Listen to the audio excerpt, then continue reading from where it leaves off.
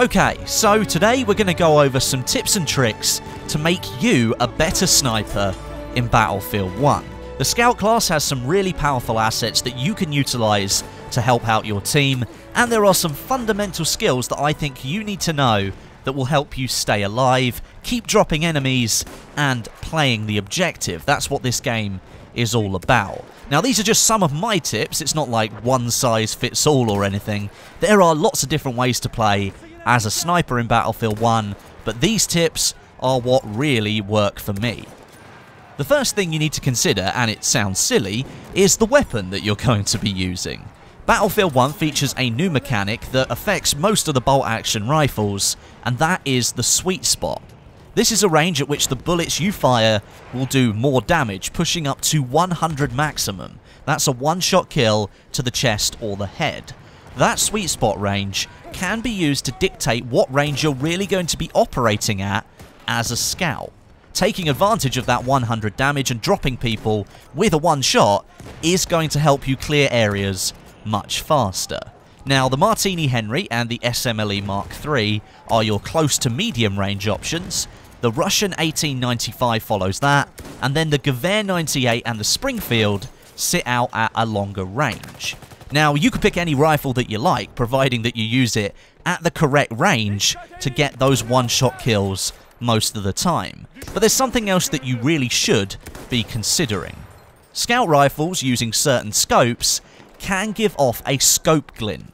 Now, if you're using the longer range rifles like the Gewehr 98 and the Springfield, and you're looking to use the sweet spot to do maximum damage, chances are you'll want to use a higher powered scope so you can see what you're shooting at, something like a 6 or 8 times zoom.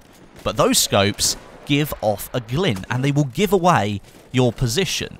If you're looking to keep the advantage of the gunfight on your side, then simply use a scope that has a 4 times magnification or less.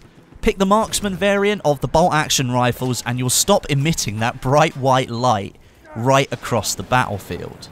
With a lower powered scope, you'll want to pick a rifle with a sweet spot though that suits that range, a little bit closer to home, sort of close to medium range combat. So most of the time, I go with the SMLE Mark III.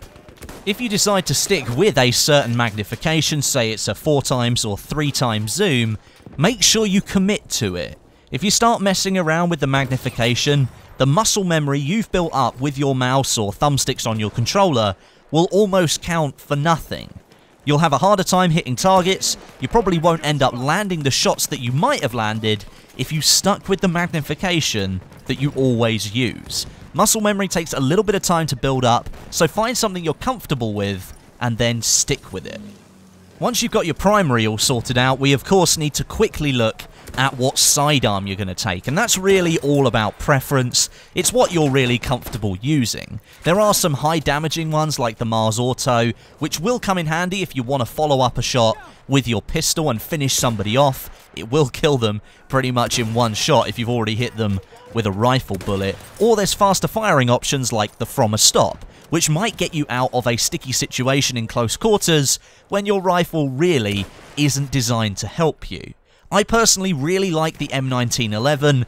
I use it with pretty much any class in the game. It's reliable, hard-hitting, and has plenty of rounds in the magazine to finish off players who might get a little bit too close.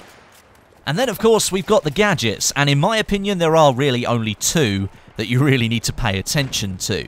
The first one, spotting flare gun, you have to equip that. It's just an absolute must. It lights up the minimap with enemy locations within its radius, not just for you, but for your entire team as well. You have 2 of them to fire, so get them out around objectives if you're trying to take one, or get them in areas that you think enemies might be hauled up in. For example, the bunkers on Montgrappa and Empire's Edge can really be helpful for your teammates if you fire a flare gun in there, because their minimap will just light up like a Christmas tree. And the second gadget is of course the K-Bullet. That thing is extremely powerful, not necessarily just for taking out vehicles, but for annoying them. That's where I find it's most effective. If a vehicle is low on health, chances are it's going to retreat and try to self-repair. If you can hit that vehicle with a K-bullet whilst it's trying to repair, it will reset the repair cycle, and that can be anywhere between 5 and 7 seconds for them to get some health back. If you fire all 5 of your K-bullets, you will essentially stop them from repairing.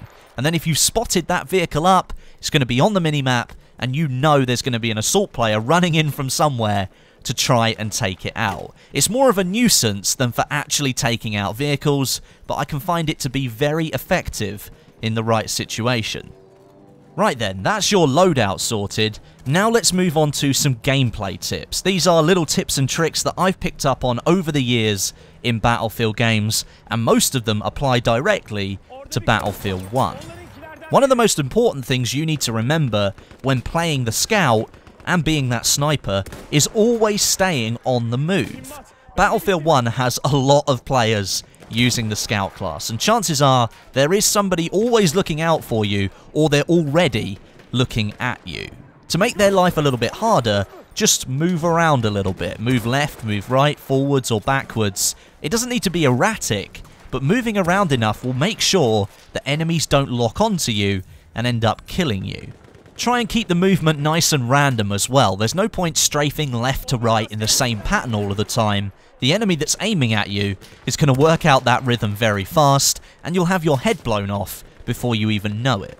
Movement around cover is also very important as well. Lots of players that I kill use the peek over cover feature that's built into Battlefield 1. Now that's fine if the person aiming at you isn't a great shot, but popping in and out of cover at the same point really isn't ideal. It's very easy to predict where you'll stick your head out again.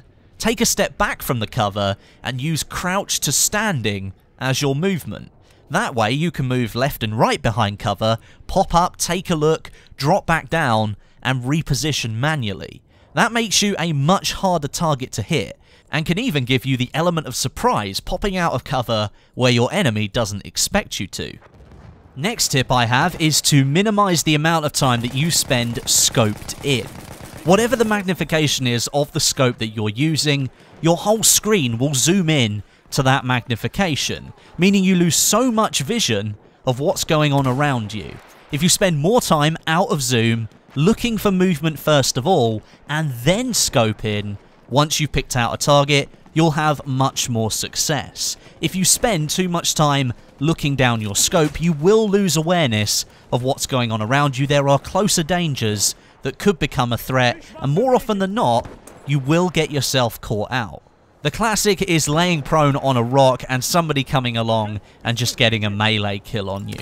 You can avoid that by being on the move, spending more time looking around without being scoped in. You get a much wider view of the battlefield, and you will find it much easier to pick out targets. Another tip you might find useful is crosshair placement. Now, I've taught myself to use the crosshairs of the weapon to scope in on targets much more effectively. If you can line up the center of your crosshairs approximately with the target that you're looking to kill, when you scope in, 9 times out of 10, you can be confident that the target will then be in your scope. That means less movement when you're scoped in, a quicker shot can be pulled off, and hopefully you hit your target. This doesn't just apply to bolt-action rifles, this applies to all weapons in the game. Keep your crosshairs up at chest height on the player, center of mass, and when you aim down the sights, you'll find your target is usually much closer, and you won't need to move your aim around half as much. And lastly, something that doesn't hugely apply in Battlefield 1 as much as it did in previous games, but still a relevant topic I think, bullet drop. Most of the bolt-action rifles in Battlefield 1 have extremely fast bullet velocities, and will hit the target very, very fast. But at some ranges, the bullet will drop a little bit, and it will drag as well. The bullet will slow down. Now, you might be tempted to use the zeroing function, but personally, I'd recommend staying away from that and simply learning how to calculate the bullet drop.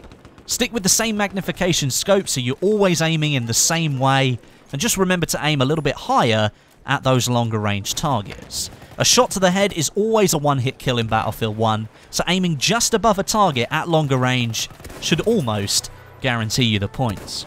And there you go, that's my set of sniping tips for Battlefield 1. It's all about picking out targets, taking them out, and then using the Scout class gadgets to assist your team wherever you can. Let me know some of your tips down below. It'd be nice to know if you do things differently to me. And whilst you're down there, drop me a like as well. But until next time, my name is Westie, and I'll catch you guys in the next video.